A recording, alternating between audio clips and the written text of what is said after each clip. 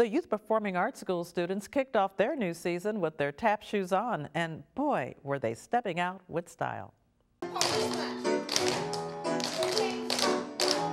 Stepping Out is about a group of adults in London who are taking this tap class, and it's about people from all walks of life with different personalities coming together and working for the greater good of that first performance. Doing very well, Dorothy. Every scene you get to see them about a month later or so, and you just see them take the class, and by the end of the play you see how they've progressed with the tap dancing. 5, 6, 7,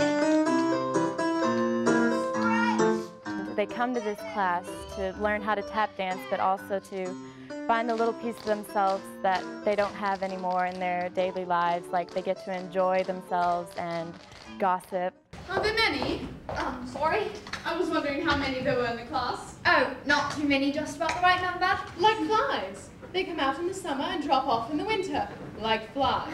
Most of the class. We auditioned last May, and once I cast it, they were handed their scripts and their dialogue. It's because they're speaking in a British dialect.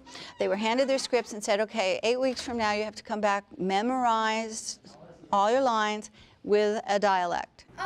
It's very nice, yes. I like it. There you go, then, Andy. 3 quid. Yes, well, all right.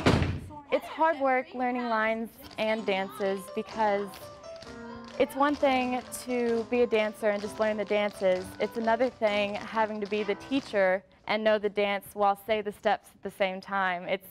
You wouldn't think it's that hard, but when you have to think it like 2 things at once, it becomes much trickier than you imagine. Plus, most of them had maybe a minuscule amount of tap experience, so they also had to learn how to tap dance.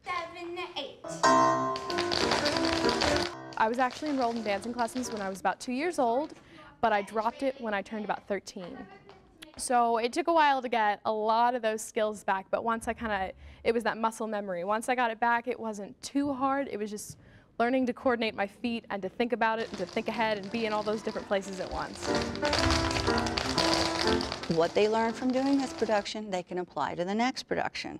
And over the years in their journey as an artist, cumulatively, they'll have gained mastery of how to put on a play, how to develop a character, how to do an ensemble piece in a certain style with a certain flair.